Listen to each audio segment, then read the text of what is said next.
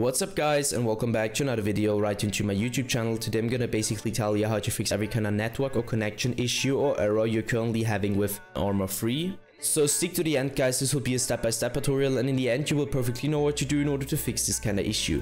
Before we start right into the video, I just want to let you guys know that I would really appreciate it if you would just leave a like, a comment or a subscription right into my YouTube channel. It would really make my day and help me out as a little YouTuber as I am.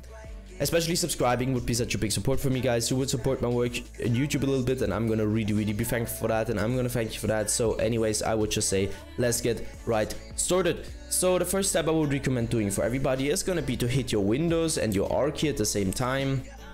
This tab will pop up. I want you to type in what I already typed in, so CMD. You're gonna hit enter or OK. This tab will pop up and I want you to type in what I'm gonna type in, so ipconfig /flush DNS and hit enter. Once it is successfully flushed, as you can see, you should be able to end this task again. Navigate to the bottom left corner, click onto the Windows symbol, open up your settings, hit network and internet. And now I want you to click onto network and sharing center, so onto this one. And as you can see, there is this tab called troubleshoot problems. You're gonna click on that, so the blueprinted text, and it will you're gonna use your Windows in order to find any kind of issue you currently have. Afterwards, hit change adapter settings, so the top left corner, the second link. You're gonna stick to the spot where it either says internet or ethernet. It just depends on which one you're currently using. So you're gonna right click it, disable. Once it is disabled, wait a few seconds, enable it again.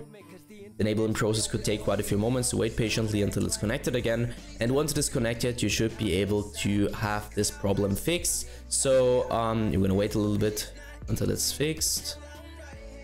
So now you can close these tabs, and this should be it. Yeah guys, that's it for the video. I hope that I could actually help you out of this one. If it was like that, just leave a like, a comment or a subscription. I'm gonna really be thankful for that, and I'm gonna thank you for that. So anyways, I would just say have a nice day, see you at the next one, and bye.